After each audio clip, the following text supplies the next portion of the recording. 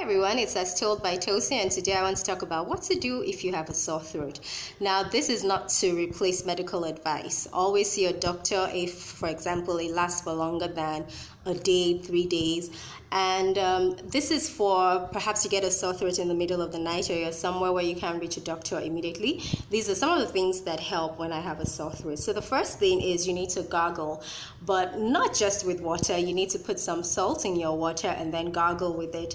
Do this as often during the day as you need it. Sometimes 3 times a day is fine, but just ensure that you have the right amount of salt into the water and then just gargle with it. It usually helps. Another thing you need to do is take something warm.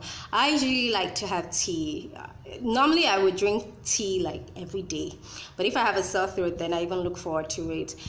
This might be the time you want to try perhaps lemongrass tea, tea with this, tea with that. Just have something warm.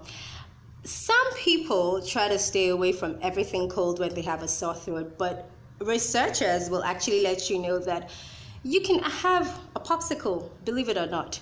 So if you think you can manage it, pop a popsicle because it would help relieve that pain.